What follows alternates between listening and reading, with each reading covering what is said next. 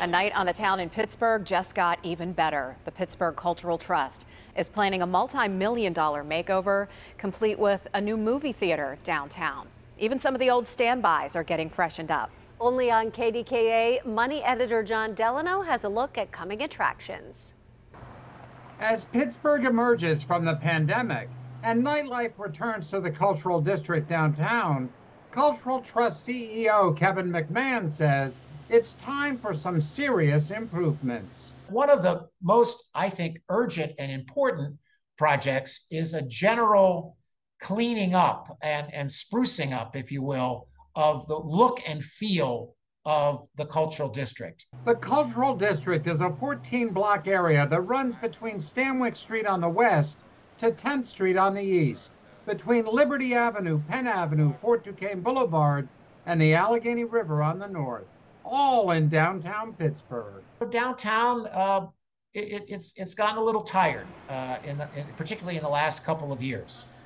Few missing bricks, some broken sidewalks, maybe a little bit of maybe some landscaping. Some of our landscaping trees along the sidewalks have seen better days. We want to make the Pittsburgh Cultural District shine again. To make it shine, the trust has already raised $140 million in a $150 million campaign. And part of that money, says McMahon, will be used to refurbish the look of the cultural district. About 40% of those funds have come from our large legacy institutional foundations. Thank goodness we have those wonderful foundations.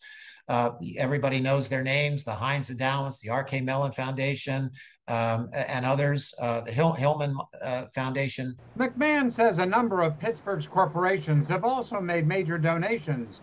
But more remarkably, he says, over 20 Pittsburgh families have each donated $1 million or more, which he notes is a barometer for how individuals feel connected to the cultural district and the importance of the cultural district for the health and vitality of our city and our region. Now, the Cultural Trust has some specific projects in mind for some of these dollars, including the return of a first-run movie theater in downtown Pittsburgh. I'll have more on that new at 6. John Delano, KDKA News.